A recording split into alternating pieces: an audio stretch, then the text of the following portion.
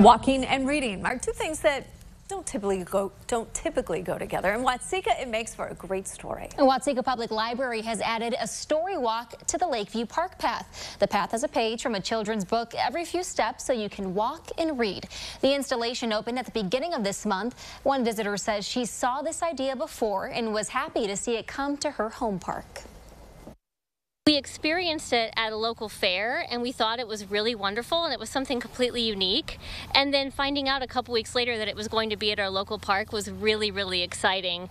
My son loves to read and he loves to be outside, so the combination of the two is really wonderful.